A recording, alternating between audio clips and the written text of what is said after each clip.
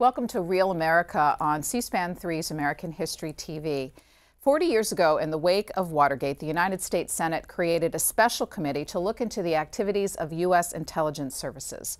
The committee had a long official title. It was the Senate Select Committee to Study Governmental Operations with Respect to Intelligence Activities, and it quickly took on the nickname of its chairman, Frank Church, and it was best known to history as the Church Committee.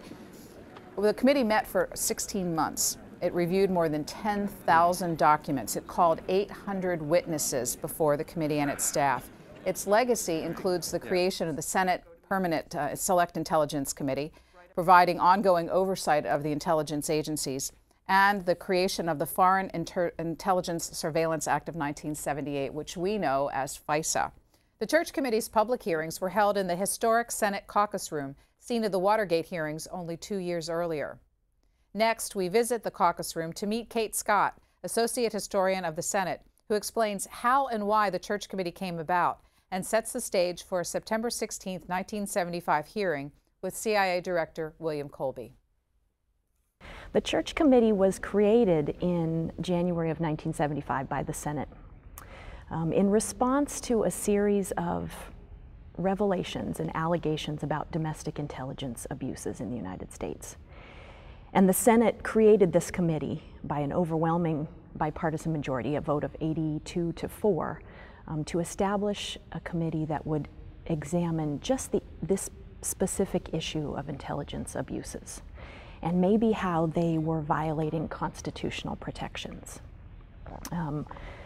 The Church Committee, to understand the context of the Church Committee, you have to go back to 1970. That was really the first big revelation of domestic intelligence abuses. A whistleblower, a former Army counterintelligence captain,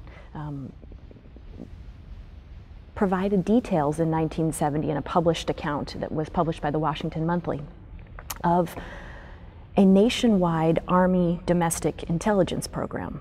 Members of Congress didn't know anything about it.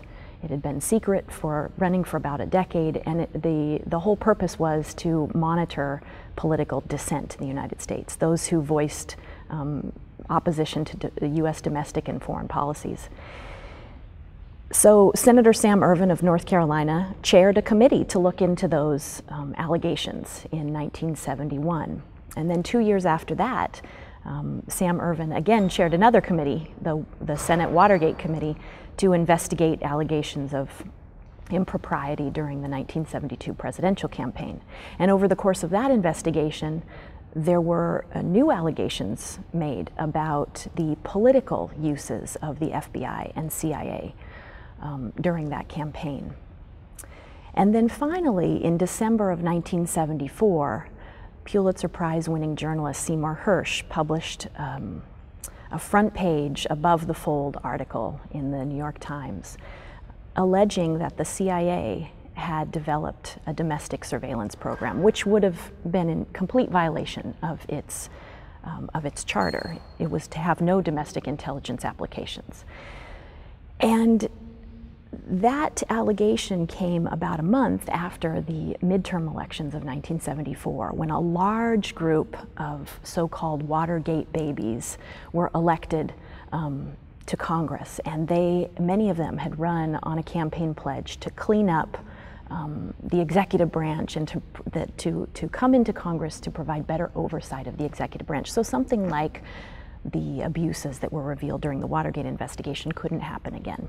So you have a large class of Watergate babies coming in saying we need to change the way that the government's operating. And then you have another revelation, the third one now, to say that there are some intelligence abuses out there and Congress doesn't seem to know much about them.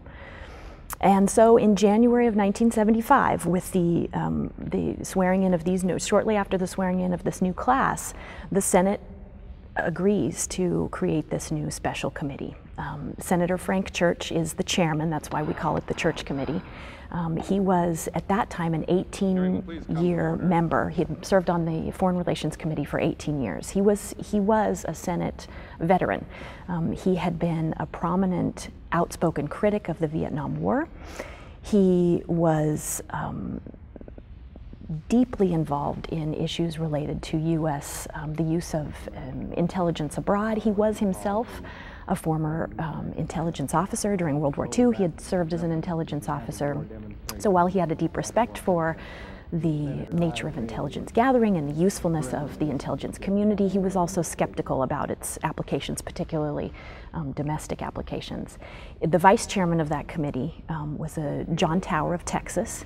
He was a fiery member of the Republican Party. He was a 10-year member of the Armed Services Committee, knew a lot about U.S. intelligence operations, and was a little bit skeptical, a little bit concerned about how the Senate could investigate these sensitive national security issues without revealing national security secrets.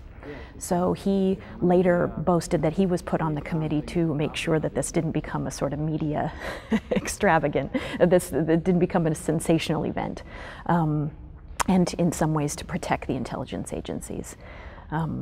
That's really the origins of the Church Committee. We have been victimized by excessive secrecy, not only with respect to the failure of the Congress in the past to exercise proper surveillance over intelligence activities, but also